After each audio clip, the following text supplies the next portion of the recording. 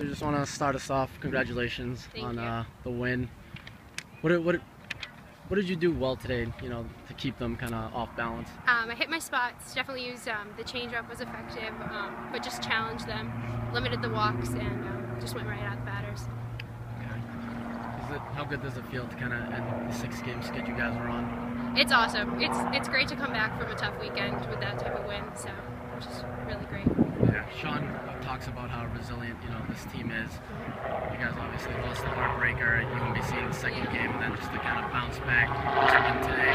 What's it mean, going into tomorrow's games? Well, I think we had some good momentum down in Baltimore. Unfortunately, we didn't win any games, but I think that momentum really helped in this game and probably push us through the end of the season.